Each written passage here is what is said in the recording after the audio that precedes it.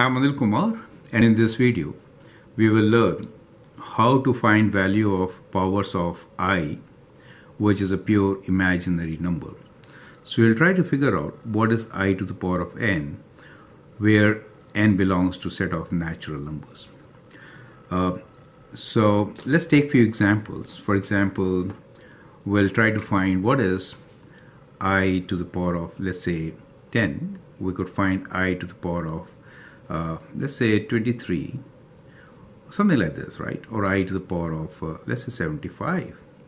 So different numbers. How do we find these powers? That is the exercise which we are going to do in this particular video. So to begin with, let's start with I to the power of 0. Anything to the power of 0 is 1, correct? Anything to the power of 0 is 1. I to the power of 0 is also 1. How about I to the power of 1? Anything to the power of 1 is the number itself, which is imaginary number I in this case. And I to the power of 2, I square, you know, is minus 1, correct? I square is minus 1, that's the definition. How about I cube? I cube should be I square times I, right? So this should be I square times I. And we know both I is I and I square is minus 1. So we can write this as minus I. What is I to the power of 4? I to the power of 4 is I cube times I, right? I cube times I, which is I is, or we could say I to the power of 4 is I square square, either way, right? So let's say I square, and that is minus 1 square, and that gives me 1. So either way, you could work it out. You could also say I to the power of 4 is, let's rewrite here, I to the power of 4 is I cube times I. I cube we worked out as minus I, so minus I times I. That gives us minus I square, or minus of minus 1 equals to 1. So either way, it gets to 1. So what we found was that I to the power of 4 is indeed 1. How about I to the power of 5? I to the power of 5 will be 1 times I, which will give us I. So what you see here is that the pattern repeats. I to the power of 0 is 1, to the power of 1 is I, to the power of 2 is minus 1, to the power of 3 is minus I, and to the power of 4 is again 1, right? So what we notice here is that I to the power of 0 to 3 is the numbers, we can say. So let's say, let me make it on the Argand diagram so that you can remember. So this is only for you to somehow remember what we are trying to do. So let's say this is I to the power of 0, right? Which is 1, correct? This is what? I to the power of 1. And this is I to the power of 2. And that is I cube. Correct? So I cube is minus I. Do you see that? Minus I. So what we notice here is, and I to the power of 4, let's go to the next circle. I to the power of 4 is again 1.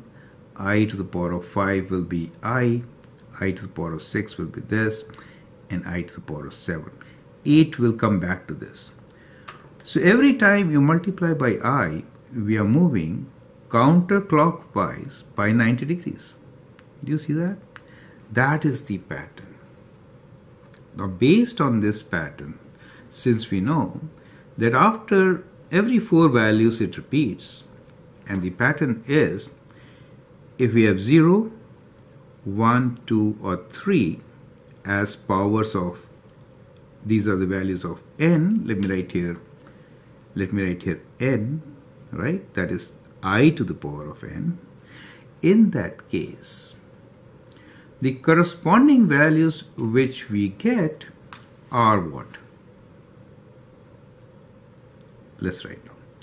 So we get I to the power of n as, for 0 it is 1, then it is I, then it's minus 1, and then it is minus I. So that is what you get. So this is the pattern which we have seen here. Now based on this pattern, let's find the solution of some of these exponents. So let's calculate what should be I to the power of 10. Now I to the power of 10 could be written as I to the power of, when I divide 10 by 4, what remainder do I get? Because these are 4 values. I get remainder 2, so I could write this as 4 times 2 plus 2. Do you see that? 4 times 2 plus 2. That is, this is same as 1, right? Anything to the power of 4 is 1. So the first part is 1. I could write this as I to the power of, because that is as good as I to the power of 0, right? Times I square. So it gives me minus 1 as my result. I to the power of 23 will be what? Effectively, this will be same as, if I divide 23 by 4, if I divide 23 by 4, what do I get? I get 4 times 5, right? So I get 5 remainder 3. So this is the same as I cube, and I cube is equal to minus I. Do you see that? Minus I. So in general, we also have a function which is called mod 4.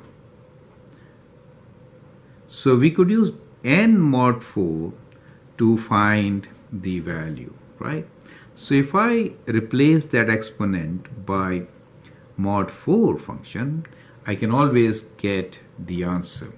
So I hope some of you must have got this.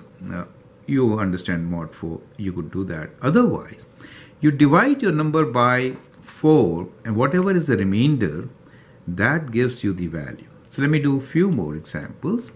Let us say I to the power of 75. So if I divide 75 by 4, so divide 75, so what we do is, we will divide 75 by 4. 4 times 1 is 4, right? So we get 35. 4 times 8 is 32. Remainder is 3. Remainder is 3. Therefore, we could write this I to the power of 75 same as I to the power of 3. And I to the power of 3 gives me the value as minus I. Do you see that? So that is how we could calculate. So we found that I to the power of 75 should be minus I to the power of 23 should be, in this case, that is also minus I to the power of 10, we found this as I to the power of 2, which is minus 1, correct? So likewise, we could find any power of I from these 4, it is one of these 4 values, correct? Or you could just count. So if I say, what is I to the power of 17? You can say 0, 1, 2, 3, 4, 5, 6, 7, 8, 9, 10, 11, 12, 13, 14, 15, 16, 17. This is equals to I. You could count and get to the value. So what we learned here is 3 different ways that you could find I to the power of n. One is use mod 4 function. The second one is you write this as, you just divide and find the remainder. Divide by 4 to find the remainder. So I to the power of n will be equals to the remainder. Or in the coordinate plane, you can just count as I showed, right? 0, 1, 2, 3, 4, 5. That means I to the power of 5 is I. I to the power of 6 is minus 1, right? So likewise, get the value. So I hope this explains you how to calculate the powers of I. So the question for you is find these.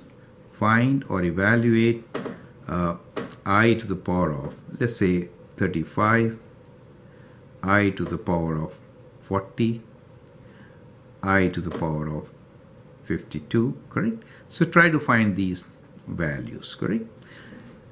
Use the strategy which you've learned here. I hope that helps. Feel free to post your comments, share views, and if you like, that'd be great. Thank you, and all the best.